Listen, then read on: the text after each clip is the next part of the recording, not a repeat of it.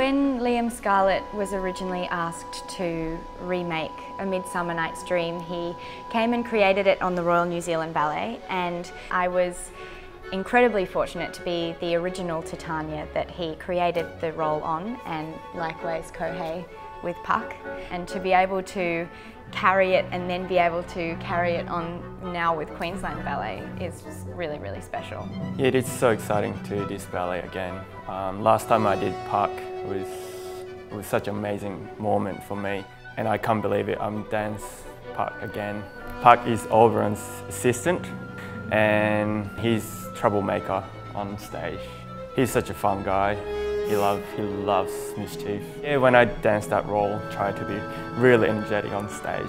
I think A Midsummer Night's Dream, it quite literally has something for everybody.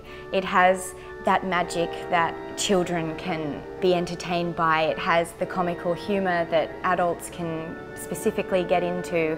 It has amazing musicality, it has amazing costumes, lighting, sets, choreography, storytelling. I just think you can't go wrong with a ballet like Midsummer Night's Dream and Liam Scarlett and Queensland Ballet.